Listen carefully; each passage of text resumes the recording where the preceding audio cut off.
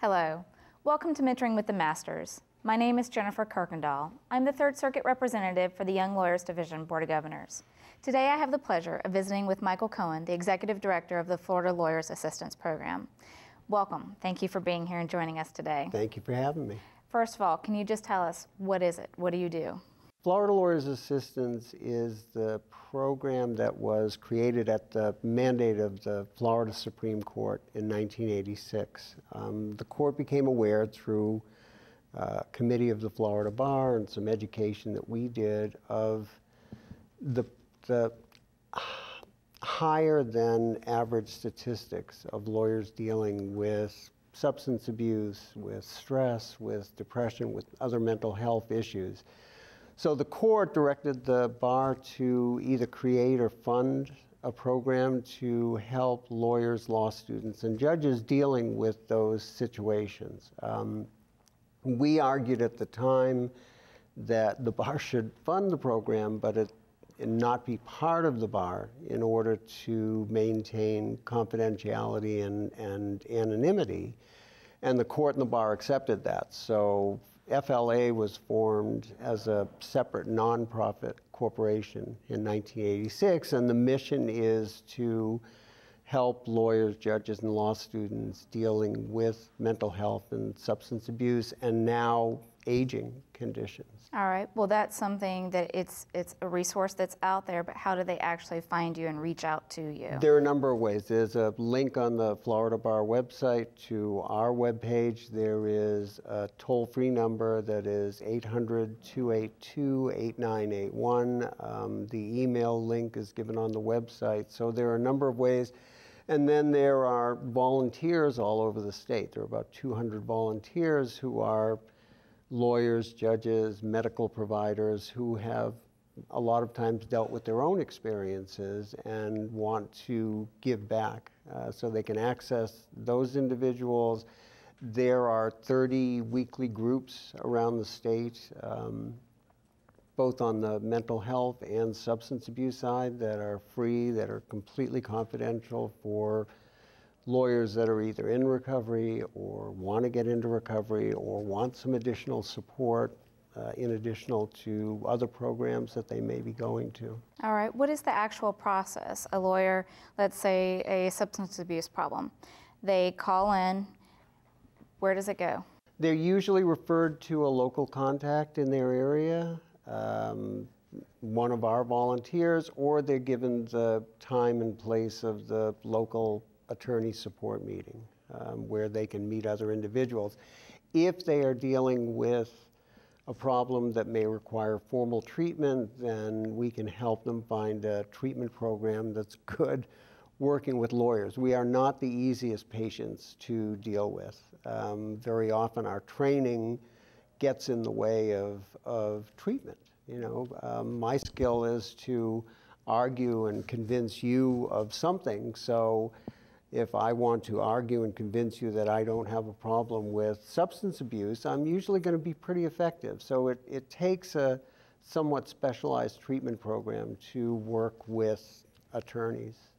What would you say is the #1 stressor, if there is a #1, that you're seeing as a common thread? There's really two. Obviously, because of the economic situation we've gone through for the last 5 years, there are a number of young lawyers that are dealing with employment situations, not being able to find jobs. And then the corollary to that is financial issues, you know, student loan debts, and the number of lawyers that they have to deal with. You probably, I'm sure you know, we hit 100,000 lawyers in Florida last year. That's up from, I think, somewhere around 12,000 40 years ago. So, you know, you have that many more lawyers competing for business, probably not good things are going to happen. You know, we see lawyers dealing with much more stress because of the competition. We see lawyers making promises they can't keep to get clients, doing things and cutting corners that they shouldn't cut to try and keep clients. So a lot of times the misconduct we see is not the result of being a bad lawyer or a dishonest lawyer or a negligent lawyer.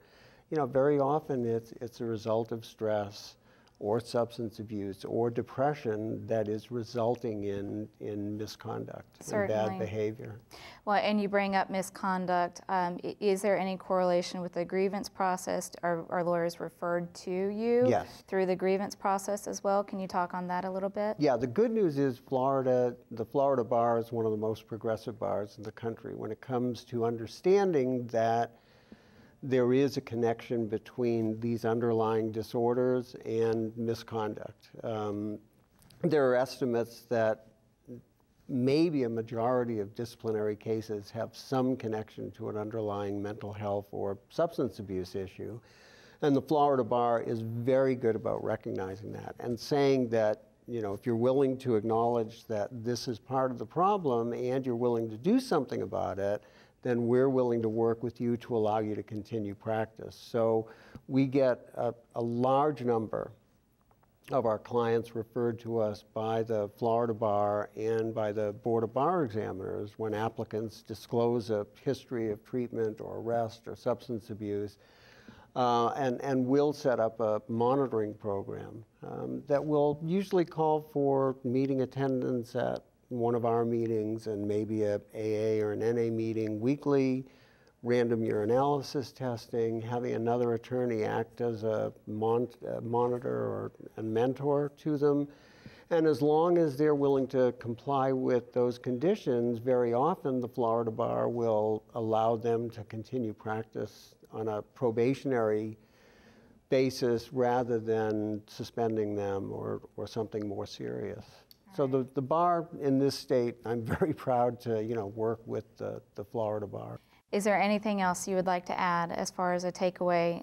Certainly don't go it alone, I would think. And that there is support out there. And it's you know, it always astounds me when I do CLE presentations or luncheon presentations or judicial conference and I say, how many of you are familiar with Florida Lawyers Assistance?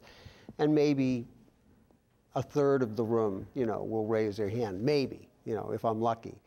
And, you know, we've been out there for almost 30 years. So, you know, support is available. It's free. It's confidential. It is lawyers helping lawyers to the best degree possible. It's an organization that I'm very proud to head, and I think we've done a lot of good, but I think we could do a lot more if people knew that we existed. Certainly. So we'll, as the YLD, get the word out there as well, and thank you on behalf of the YLD, not only for being here, but for the work that you do, and very helpful and beneficial to those in need. No, I really appreciate the time to get the word out. Thank you. Absolutely. Thank you for being here. And do check back. Certainly all the information for the various websites and phone numbers will be available through this video. And please, if you are experiencing any problems whatsoever, you're not alone, and you can certainly reach out, such as Michael has talked to us here today. Thank you for joining us.